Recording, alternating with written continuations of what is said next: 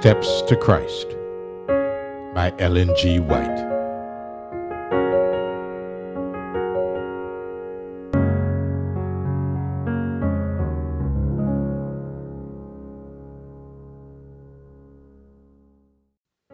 Steps to Christ, Chapter 7.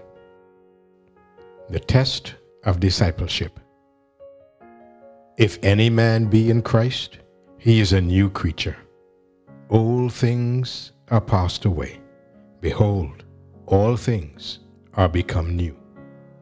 2 Corinthians 5 and verse 17. A person may not be able to tell the exact time or place or trace all the chain of circumstances in the process of conversion. But this does not prove him to be unconverted. Christ said to Nicodemus, "The wind bloweth where it listeth, and thou hearest the sound thereof, but canst not tell whence it cometh, and whither it goeth. So is everyone that is born of the Spirit." John 3, verse 8. Like the wind, which is invisible, yet the effects of which are plainly seen and felt, is the Spirit of God in its work upon the human heart. That regenerating power, which no human eye can see, begets a new life in the soul. It creates a new being in the image of God. While the work of the Spirit is silent and imperceptible, its effects are manifest. If the heart has been renewed by the Spirit of God, the life will bear witness to the fact. While we cannot do anything to change our hearts or to bring ourselves into harmony with God, while we must not trust at all to ourselves or our good works, our lives will reveal whether the grace of God is dwelling within us. A change will be seen in the character, the habits, the pursuits. The contrast will be clear and decided between what they have been and what they are. The character is revealed, not by occasional good deeds and occasional misdeeds, but by the tendency of the habitual words and acts. It is true that there may be an outward correctness of deportment without the renewing Spirit of Christ. The love of influence and the desire for the esteem of others may produce a well-ordered life. Self-respect may lead us to avoid the appearance of evil. A selfish heart may perform generous actions. By what means, then, shall we determine whose side we are on? Who has the heart? With whom are our thoughts? Of whom do we love to converse? Who has our warmest affections and our best energies? If we are Christ's, our thoughts are with Him, and our sweetest thoughts are of Him. All we have and are is consecrated to Him. We long to bear His image, breathe His Spirit, do His will, and please Him in all things. Those who become new creatures in Christ Jesus will bring forth the fruits of the Spirit: love, joy, peace, long-suffering, gentleness, goodness, faith, meekness, temperance. Galatians 5, verses 22 and 23. They will no longer fashion themselves according to the former lusts, but by the faith of the Son of God, they will follow in His steps, reflect His character, and purify themselves even as He is pure. The things they once hated, they now love, and the things they once loved, they hate. The proud and self-assertive become meek and lowly in heart. The vain and supercilious become serious and unobtrusive. The drunken become sober, and the profligate pure. The vain customs and fashions of the world are laid aside. Christians will seek not the outward adorning, but the hidden man of the heart, in that which is not corruptible, even the ornament of a meek and quiet spirit. 1 Peter 3, verses 3 and 4. There is no evidence of genuine repentance unless it works reformation. If he restore the pledge, give again that which he had robbed, confess his sins, and love God and his fellow men, the sinner may be sure that he has passed from death unto life. When, as erring, sinful beings, we come to Christ and become partakers of his pardon and grace, love springs up in the heart. Every burden is light, for the yoke that Christ imposes is easy. Duty becomes a delight, and sacrifice a pleasure. The path that before seemed shrouded in darkness becomes bright with beams from the Sun of Righteousness. The loveliness of the character of Christ will be seen in his followers. It was his delight to do the will of God. Love to God, zeal for his glory, was the controlling power in our Savior's life. Love beautified and ennobled all his actions. Love is of God. The unconsecrated heart cannot originate or produce it. It is found only in the heart where Jesus reigns. We love because he first loved us. 1 John 4, verse 19. In the heart renewed by divine grace, love is the principle of action. It modifies the character, governs the impulses, controls the passions, subdues enmity, and ennobles the affections. This love, cherished in the soul, sweetens the life and sheds a refining influence on all around. There are two errors against which the children of God, particularly those who have just come to trust in his grace, especially need to guard. The first, already dwelt upon, is that of looking to their own works, trusting to anything they can do to bring themselves into harmony with God. He who is trying to become holy by his own works in keeping the law is attempting an impossibility. All that man can do without Christ is polluted with selfishness and sin. It is the grace of Christ alone, through faith, that can make us holy.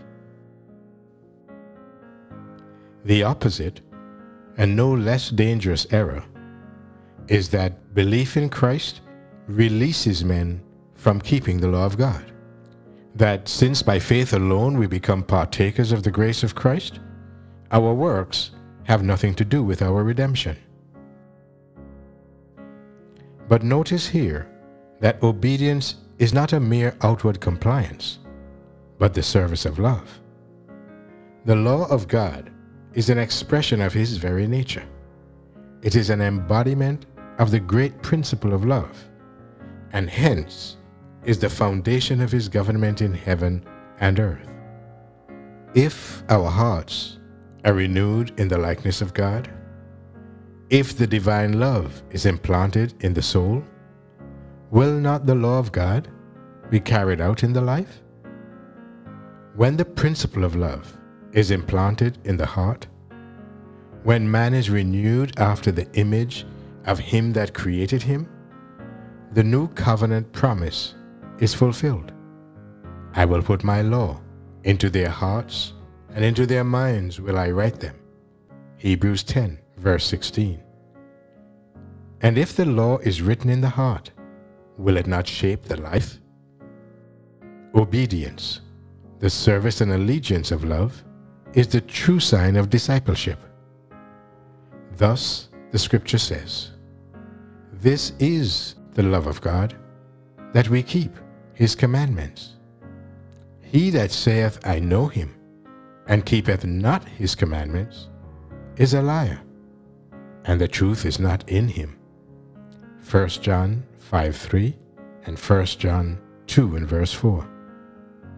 Instead of releasing man from obedience, it is faith and faith only that makes us partakers of the grace of Christ, which enables us to render obedience. We do not earn salvation by our obedience, for salvation is the free gift of God, to be received by faith. But obedience is the fruit of faith. Ye know that he was manifested to take away our sins, and in him is no sin. Whosoever abideth in him sinneth not. Whosoever sinneth hath not seen him, neither known him. 1 John 3, verses 5 and 6. Here is the true test. If we abide in Christ, if the love of God dwells in us, our feelings, our thoughts, our purposes, our actions will be in harmony with the will of God as expressed in the precepts of his holy law. Little children, let no man deceive you. He that doeth righteousness is righteous, even as he is righteous. 1 John 3, verse 7. Righteousness is defined by the standard of God's holy law as expressed in the 10 precepts given on Sinai. That so-called faith in Christ, which professes to release men from the obligation of obedience to God, is not faith, but presumption. By grace are ye saved through faith. But faith, if it has not works, is dead. Ephesians 2 verse 8 and James 2 verse 17. Jesus said of himself before he came to earth, I delight to do thy will, O my God. Yea, thy law is within my heart. Psalm 40 verse 8. And just before he ascended again to heaven, he declared, I have kept my Father's commandment and abide in his love.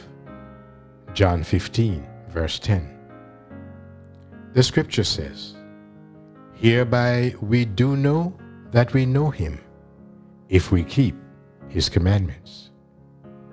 He that saith he abideth in him, ought himself also so to walk, even as he walked. 1 John 2 verses 3 through 6. Because Christ also suffered for us, leaving us an example that he should follow his steps. 1 Peter 2 verse 21.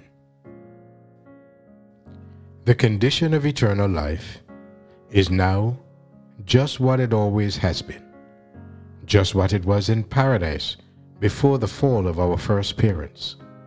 Perfect obedience to the law of God, perfect righteousness.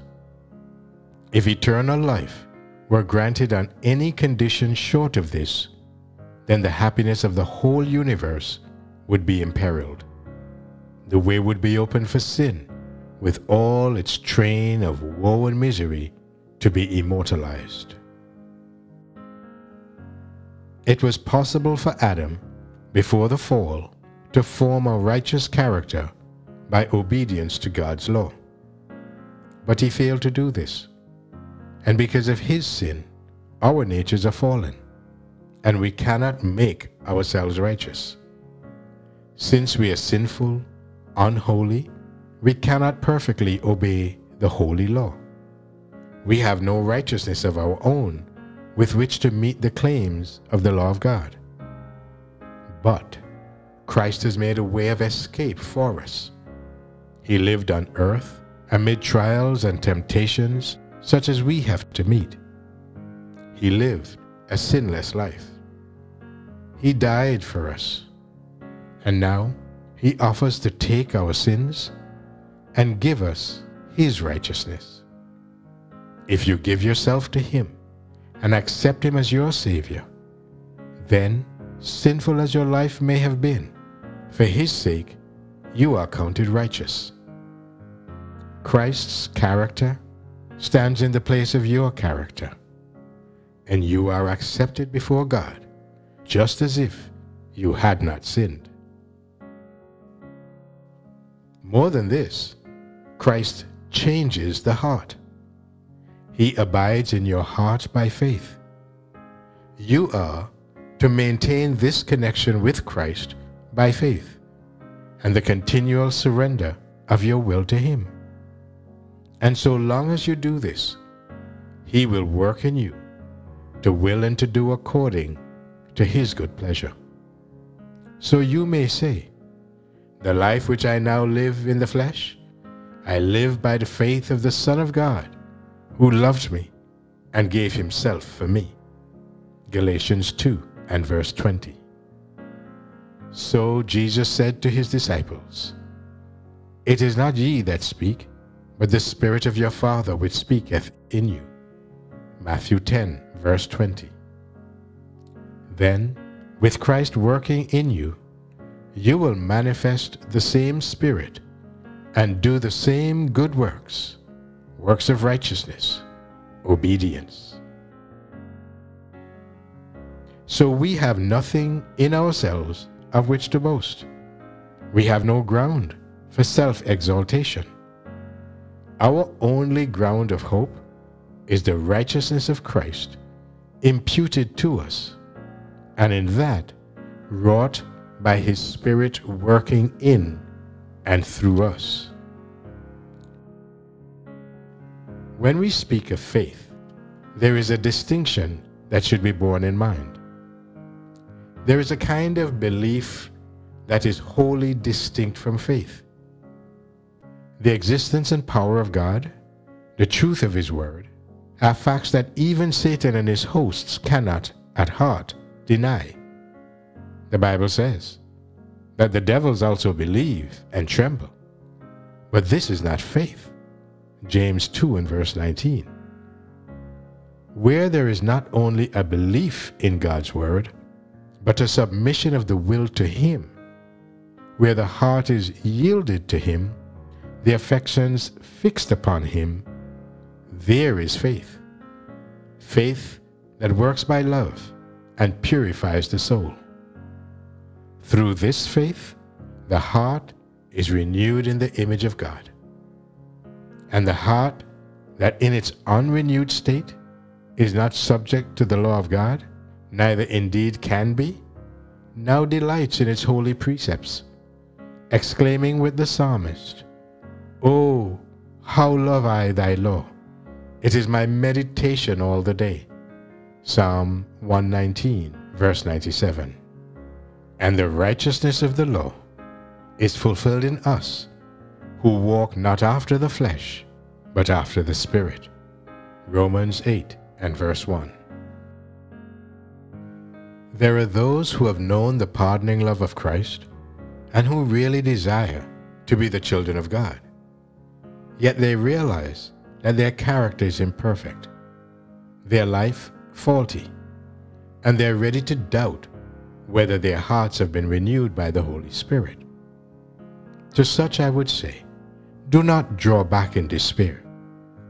We shall often have to bow down and weep at the feet of Jesus because of our shortcomings and mistakes.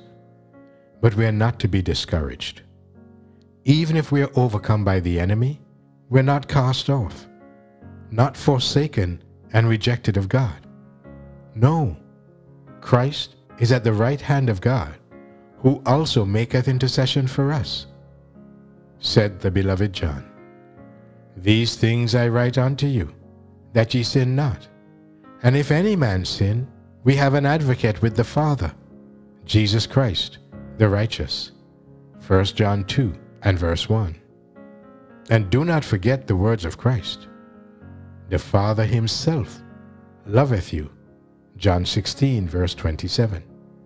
He desires to restore you to himself, to see his own purity and holiness reflected in you.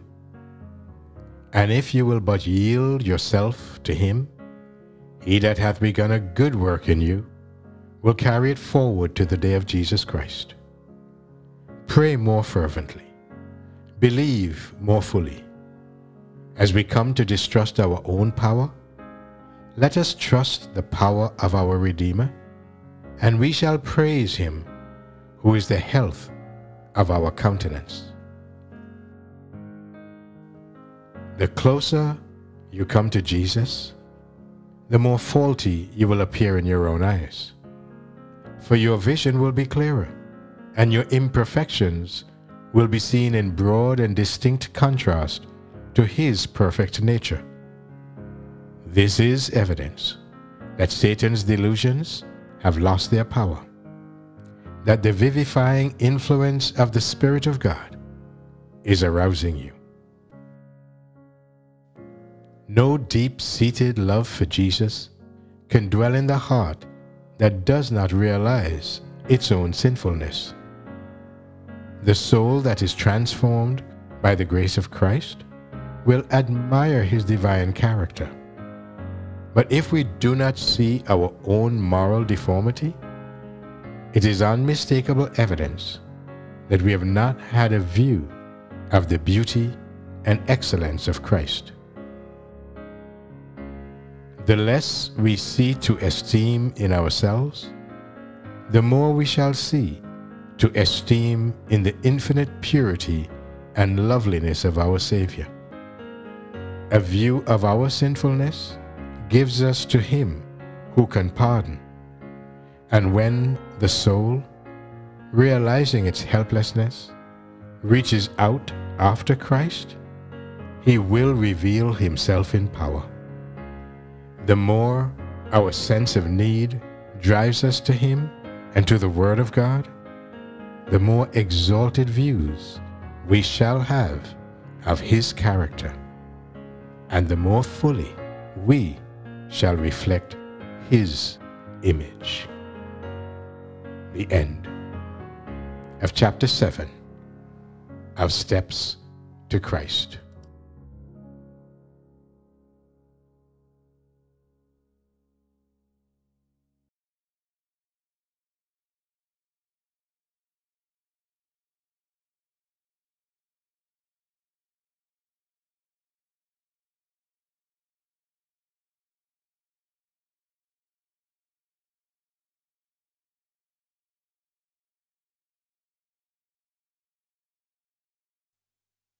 The closer to you I stand, the more my heart is at peace, is at peace,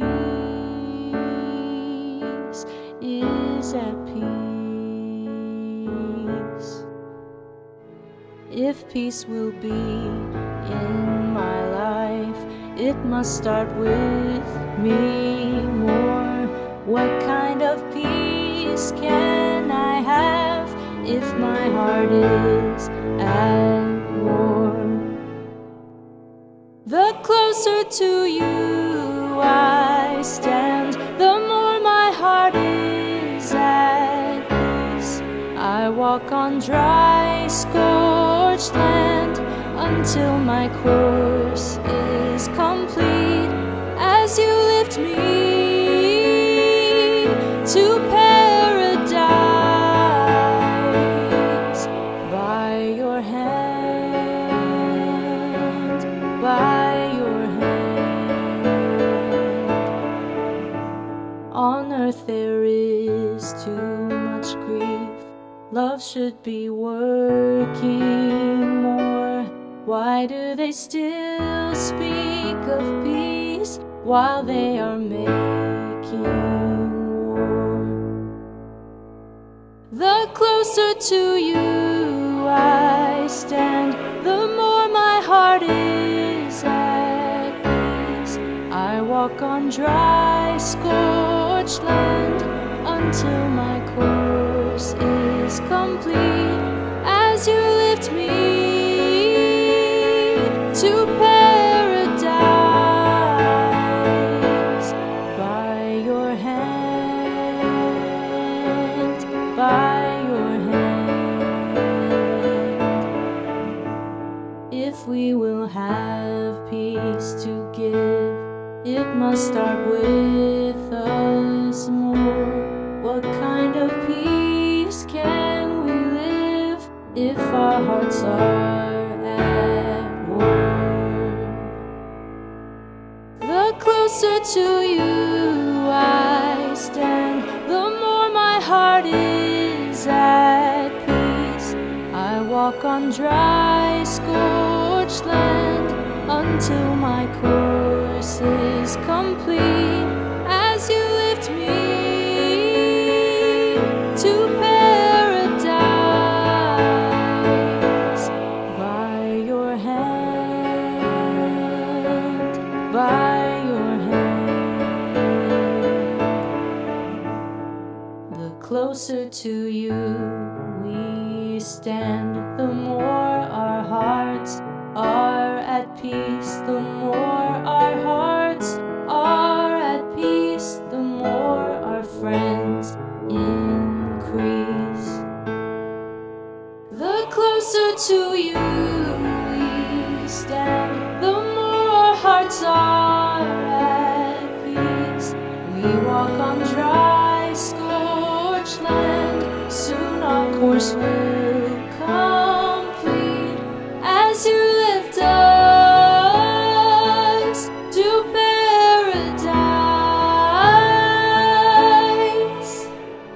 by your hand, by